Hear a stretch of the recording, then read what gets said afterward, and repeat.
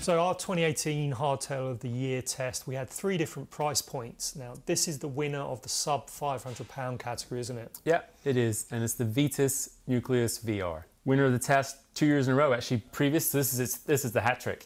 It's basically done it 3 years in a row. And like, I'll be straight up. I mean, I oversee the entire Hardtail of the Year test, but specifically I test the sub 500 pound bikes. And it's the easiest test. And why is that? Well, because this bike's just like so much better than the competition. Okay. So all the bikes turn up. I put this one to one side, and then I ride the other 5 and get a running order for them. And then I get the best bike from that 5, which this year was the Pinnacle, which is a new bike. And then I ride it back to back with this because it's in a league of its own. And like, I mean, and there's a couple of reasons why. Like, we start from the ground up.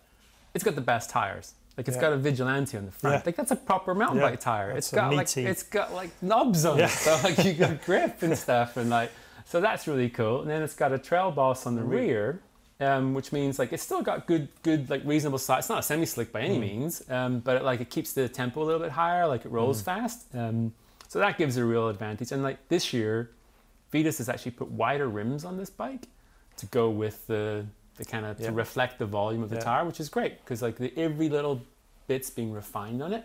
But the big change is this is like a brand new frame.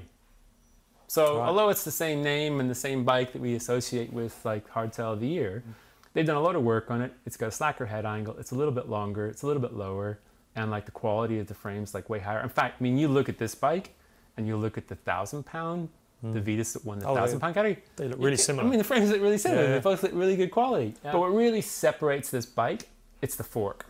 It was the only air-sprung fork in the sub 500. Right. And it still is. Yeah. So basically, we can all ride this bike with nothing more than a shock pump. We basically just attach it to the fork, put some air in, and we can all get basically the ride height that we want from the 120mm travel suspension fork, like for all of us. And you can't do that with any of the other bikes. Yeah.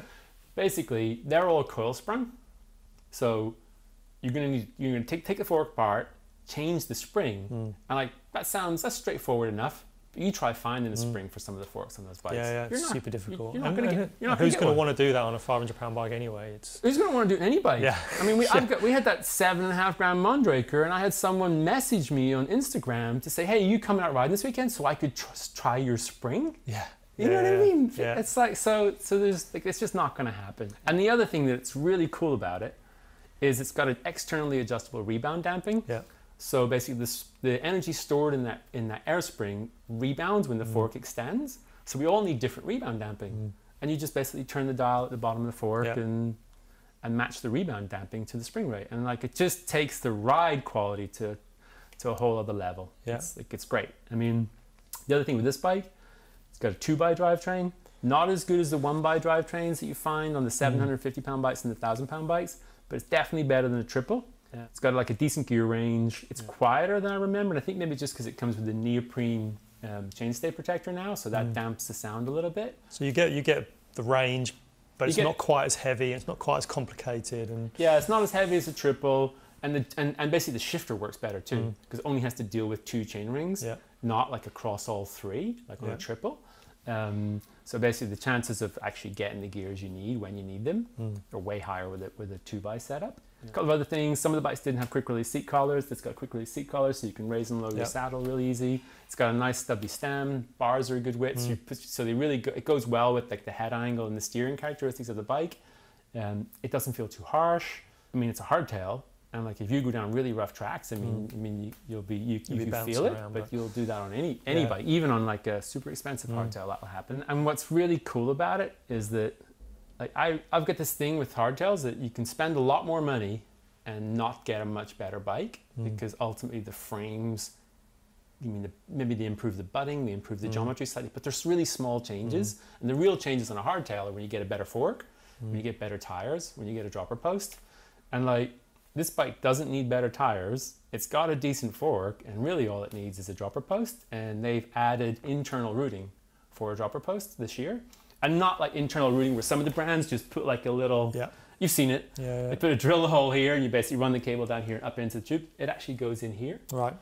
So it actually goes in through your downtube. Yeah, all the way down, super clean. And Like that's such a nice touch on a 500-pound bike. They're not just thinking, oh, it's only a 500-pound bike, or we just drill a hole in it and then call it stealth dropper ready. Yeah. Do you know what I mean? So this was quite a way ahead of the rival still, or have they been creeping up slightly? Yes, no, I think the Pinnacle bike is that's an Evans own brand. It is an Evans own brand, and that's a nice little package actually. Again, it's not got an air fork; it's coil. Yeah. It does have external rebound damping, which is really good. The position on it's nice too.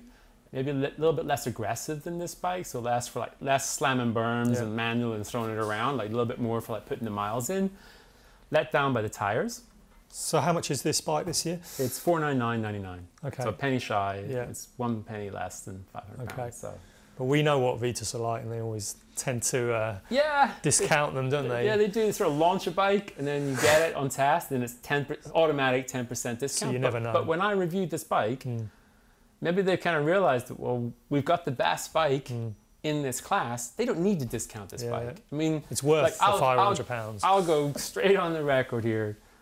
This is better than any of the 750-pound bikes in this test. Right. For sure. Well, makes it a bike worth having, doesn't it? Yeah, totally. I mean, so why would you discount it? Yeah. You know, they'd be crazy to.